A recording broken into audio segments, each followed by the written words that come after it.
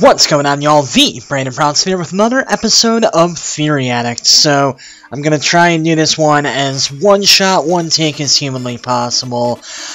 This isn't the episode of Theory Addict that I planned on doing for the next one, but as is so often the case, something happened. I found a new theory or something else happened, and I am recording this as a result of that. Again, this is pretty much completely unscripted.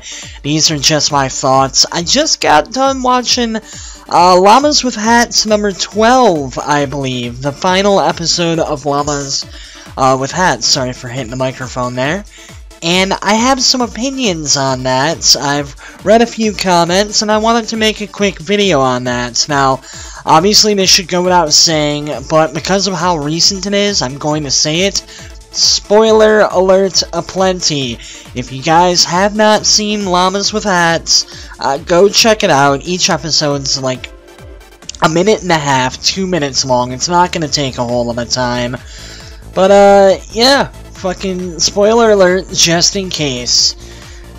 So, yeah, Llamas with Hats came back not that long ago, and it took a dramatic shift as far as the vibe of it goes.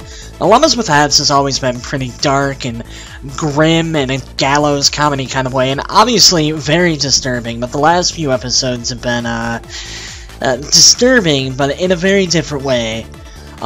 To kind of sum up everything that's happened, to those of you who haven't seen it, to which I would say, why the fuck are you still listening to this? Each episode is 90 to 120 seconds long. It wouldn't take that long to watch them all, to get a better understanding of what I'm talking about, and then come back to this video, but whatever. In the last few episodes, we see a mask of Paul, you know, the llama that doesn't kill everyone, gain sentience and tell Carl that he needs to finish his work. Over the next few episodes, we see Carl putting himself through unbelievable amounts of pain and suffering in his quest to finish his work, which basically means killing every living thing on the planet. He succeeds, leaving him, nothing but him and the mask. The mask, who's been trying to pass himself off as Paul, continues to remind Carl to finish his work, and Carl eventually feels that this mask is not actually Paul. Carl goes to find Paul, only to see a skeleton. The mask loses all sentience, staying around his neck, leaving Paul alone to lament the loss of his only real friend and companion. To Pachelbel's canon indeed, which I thought was a wonderful touch, we see snippets of Carl's destruction, and we go to a bridge that Carl is standing on, openly mourning the loss of his friend, before plummeting to his death. Now, we can go a few different routes with this, but there's two that I want to discuss. The first is that this is, in a sense, Film Cow getting even with us.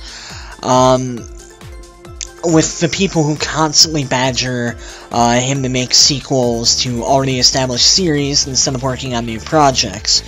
Well, we got exactly what we asked for, which turned out to be a really good lesson in too much of a good thing. We, the people who demanded more and more from Film Cow, were, in a sense, playing the role of the mask, causing this destruction and a tragic ending. And in the comment section of the video, I've seen a few other people who agree with this train of thought, which is kind of cool. But as far as actual fan theories go, since this is an episode of Theory Addict, my favorite one is thus, and I'm kind of taking a few theories, throwing them together, and paraphrasing a little bit, so bear with me here. After losing Paul, Carl has nothing, and this is why his mind created the Paul mask. Carl continues on his path of destruction, but it was never good enough for him, because he didn't have Paul there to reprehend him for it. Think of it like this. Paul was kind of like that child who went out of their way to get in trouble to get their parents' attention. But in this case, it never happened.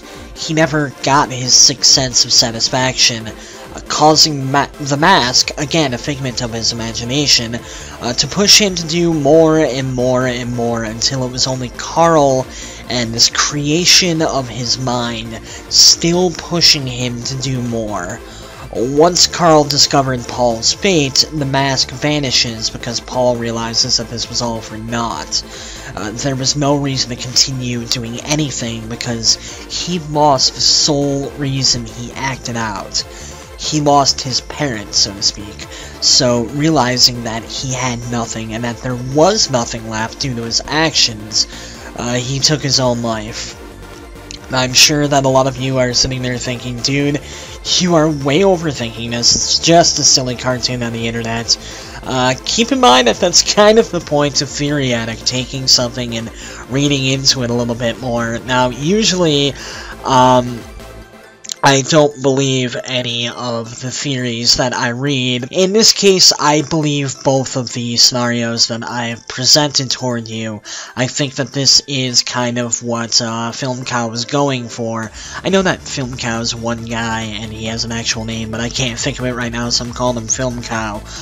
Yeah, that's my personal theory as to what he was going for, bringing the series back, his reasoning for doing it, and his reason for doing it the way he did, and also kind of explaining the actions of Carl a little bit.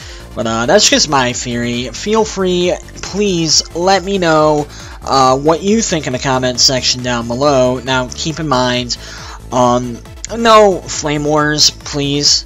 Like, let's not fucking argue in the comment section. I reserve the right to block people if I absolutely need to. Let me go ahead and throw out my cheap plugs down there in the comment section, or not the comment section, down there in the description, the crotch bar, the doobly-doo, whatever the hell you want to call it. Check out all those sexy links. Pick up my latest album 100% for free. If you want to pay for it, you can, but if you don't want to pay for it, that's perfectly fine. Just download it. If you have a little bit of extra money, though, why don't you go ahead and pick up a t-shirt, or go to my channel and click that donations page. Check out all the other sexy channels down there in the description. Check out Imperial Wrestling Entertainment and Lavender Fox's shop on Facebook. Follow me on all the social media sites. Join the Chameleon Couch Productions Facebook fan group. Links to all of this down there in the description. But hey, most importantly, remember to like, comment, subscribe. The Brandon Brownson, signing out.